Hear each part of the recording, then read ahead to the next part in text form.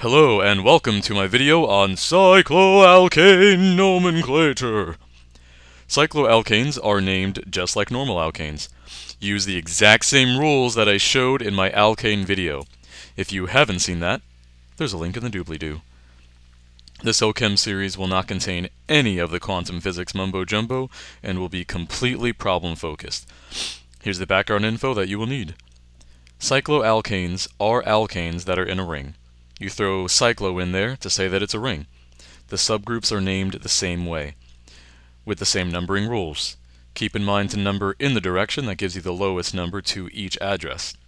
There is only one major rule to remember when naming these things. If you have a chain and a ring, the one with more carbons in it is your parent chain. And that's all you need for the lecture part, so let's see how to do it. Here I have propane, butane, and pentane. Nothing new from the MEPI that I showed you before. Propane has 3 carbons, 1, 2, 3, propane, butane, and pentane. You'll see butane as a square or as a diamond, which is just a square on its side. This is sort of introducing you to stereochemistry, where you'll start rotating molecules, but we're not quite there yet. So here are a bunch of examples that I drew for you from the problems that I've done. This here is Ethel cyclopentane. It's a cyclopentane because it's a pentane. You have 5 carbons, 1, 2, 3, 4, 5, and it's attached to an ethyl group. So that's ethyl cyclopentane. Coming over here, this here is 3-ethyl 1,1-dimethyl cyclohexane. This is not 1-ethyl 3,3. Remember that you have to keep the numbers for each address as low as you can. So 113 has a lower number for the second position than 113. So this is 1, 2, 3, 1,1-dimethyl, and here's your 3-ethyl. Here you have a example of, I'm talking about right here, this is kind of all jumbled together. This is 3-cyclobutylpentane. The chain is longer than the ring, longer meaning it has more carbons in it, so that's your parent chain. So you have 1, 2, 3, 4, 5, and that's a standard alkane, your normal pentane, and attached to the third carbon is a cyclobutane. So remember, when you have your subgroups, it becomes an aisle, so 3-cyclobutylpentane. Let's see if I got anything extra over here. Now, this one here is a cyclodecane with 10 carbons. Go ahead and pause the video and count them if you have extra energy today. And here's a more complex one. This is 4-isopropyl 1,1-dimethyl cyclodecane. I'm using more complex models in this video so that you can really understand it. So you name the number with the dimethyl group's carbon as number 1. So you can keep the number as 1,4 rather than 1,8 if you number in the other direction. So it would be 1,4 in this direction, but 1,8 in that direction. So you definitely want to keep those numbers smaller for each position. So you might be wondering, why isn't the isopropyl number 1? Why don't you name this as number 1?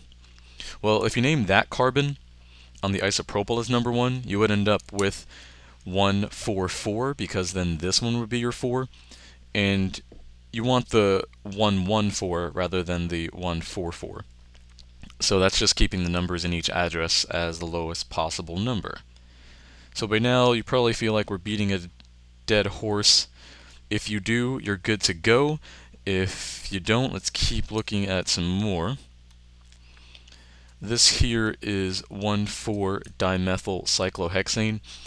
Doesn't matter which methyl you make the number 1 on this, it will number the same way either way because it's symmetrical. There is a plane of symmetry right here. So that's 1,4-dimethyl cyclohexane. If you name this one, this would be 2, 3, 4. Or if you name this one, this would be 2, 3, and then 4. So it doesn't really matter. That's 1,4-dimethyl cyclohexane. Coming over here, you have a 1-methyl 3-propyl cyclopentane because there are 1, 2, 3, 4, 5 carbons in there. So you count the number 1 carbon from the methyl because it's a simpler compound. Also because M comes before P, but you want to go with the simpler compounds. Down here is 3-cyclobutylhexane. Here the chain has more carbons than the ring, so you name this as an alkane. So you have 1, 2, 3, 4, 5, 6 carbons, and you want to label this way so that this is on the 3rd carbon. If you name this way, 1, 2, 3, 4, that would be on the 4th carbon, and that's wrong. Don't label from this direction. Bad. Moving on to one more here. This is 1,3-dibromo-5-cyclohexane. And both of these models are acceptable. It's the same molecule, just rotated a little bit. This model here is rotated that way. Well, I guess this one is rotated that way, and that's what it would look like. So both of these are acceptable. It's the same molecule, but it's just turned around. And remember, keeping your numbers low in each position. So this would be 1, 3, if you consider it 1, 2, 3, 4, 5 methyl. If you label the other way, 1, 2, 3, 4, 5, I guess it would still work. So you just want to keep your numbers low when you're numbering these. So 1,3-dibromo-5-methyl-cyclohexane on that one. I think those are all the ones that I drew on this. Let's just double check. Yeah, there's nothing else on there. Well, thanks for watching. I hope this was helpful. It is rather short, but it has everything you need.